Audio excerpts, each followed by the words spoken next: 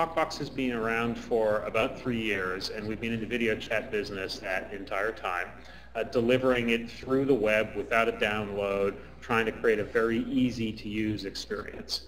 And the majority of our business has been through a site called TokBox.com, which is what we're using right now to communicate with each other. And our focus has really been on multi-party video communication. So not what we're doing here, which is just person to person, but actually what happens when we get 4, 5, 6, even 20 people on the screen at the same time. Over the last couple of years, one of the things we've noticed is that as people engage with content, the conversations go on for longer. Now, this isn't necessarily a huge surprise if you think about what happens in the enterprise when people use WebEx. You're almost always engaging actually with the PowerPoint, not with the people who are talking. The PowerPoint is the content, the video signals are wrapped around the PowerPoint. In our world where we've been focusing a lot on consumers, we've noticed, for instance, that people will get together to watch YouTube videos. And when they're watching YouTube videos, they'll stay online for 50, 60, 70 minutes, groups of people watching YouTube video after YouTube video, engaging with the content.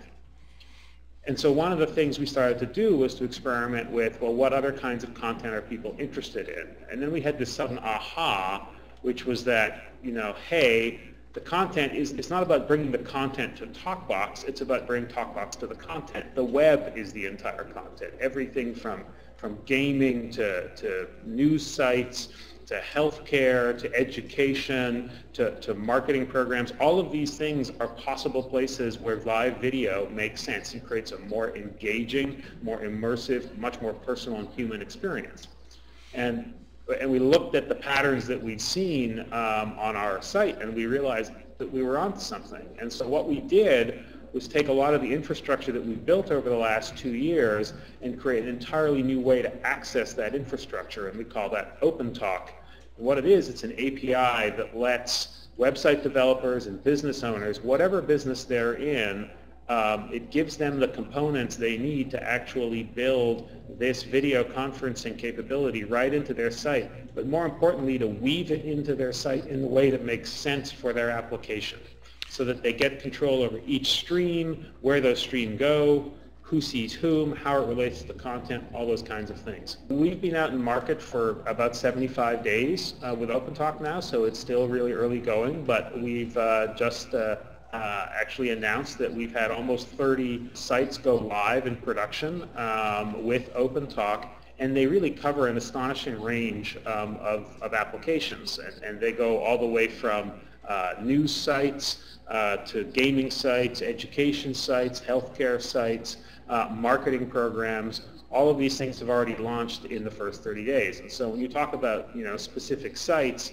I think some things that are interesting to look at are sites like eBuddy, which is actually launching today. That is an instant messaging site that is able to take an instant message text exchange and instantly escalate it into live video directly in the context of the existing text messaging exchange. I think that's pretty cool. On the other end of the spectrum, there's a partner in the gaming space called PokerView, which actually is going to allow you to play poker online, where you can actually see the people that you're playing against, and you can see their streams right next to the cards, so that when when the cards change and you can actually see someone's reaction, it's more like playing actual live face-to-face poker. We can keep going. Sites like Tutor Trove, which are in the education business, sites like Able2 and Pretty Padded Room that are actually more on the healthcare side of things. So there's already a large range that we're seeing out there. And then the upload is from a standard webcam. Can you upload from mobile devices at this point? Well, I think mobile is obviously a space that's moving extremely quickly. So for us, it's an integral part of our strategy.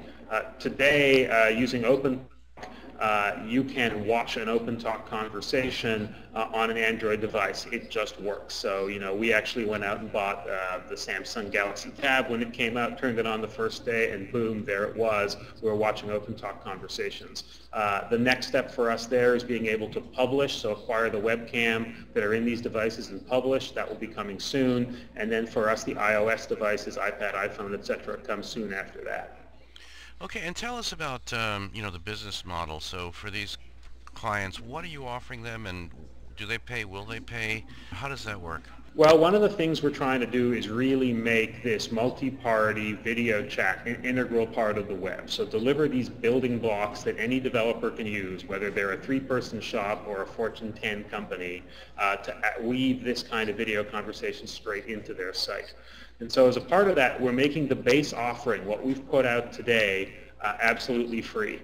And that allows, people up to 20 streams to be displayed on a page at once. That allows thousands of people potentially to watch conversations, and allows developers to put together and assemble those conversations however they like, on one page, across many pages, or even across the entire web.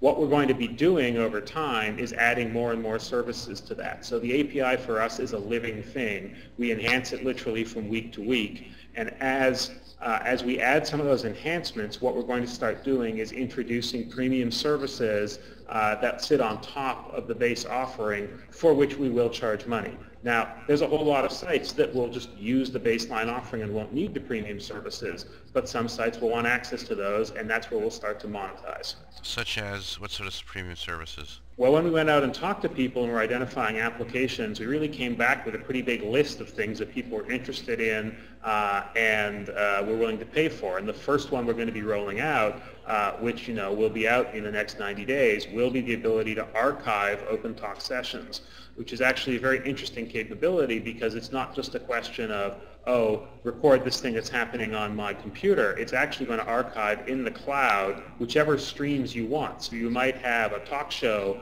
with 3 people, on the talk show panel, but hundreds or thousands of people watching and talking amongst themselves. And you can then just choose to record sort of broadcast portion of that show and get those 3 streams, but perhaps not the audience. That's the kind of thing we're going to make available as a premium service.